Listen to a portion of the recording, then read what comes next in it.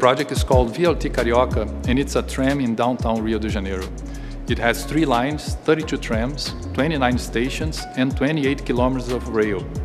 The first objective of the project was to restructure the public transportation in downtown by restricting the other types of transport, the tram doing the connection among them and distributing the passengers in the area. VLT Carioca connects with suburban train, subway, municipal and interstate buses, tourist ships, regional airport and boats. The second objective of the project was to implement a modern transport in the port zone to incentive the development of the area. As the tram would pass through a historical area of the city, the choice was to implement a system without a catenary, which led us to select Alstom APS system.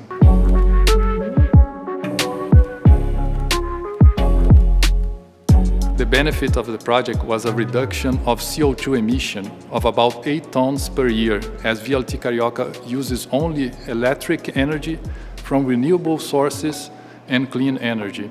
We estimate a reduction of about 50,000 cars circulating in downtown with a significant improvement in city traffic.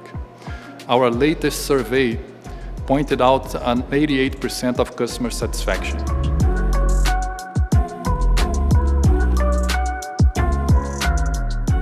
Throughout the development of the project, Alstom was a true partner as there were several challenges to overcome in the relationship with city government, including financial issues. After implementation was completed, we are now in a phase of working together as a team to improve performance of the system and resolve some construction issues.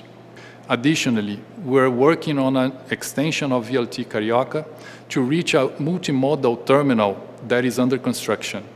In another operation that we have in São Paulo, which is a suburb train operation, we just contracted Alstom to produce 36 new trains so that we can improve the operation in this new contract that we have here in the city of São Paulo.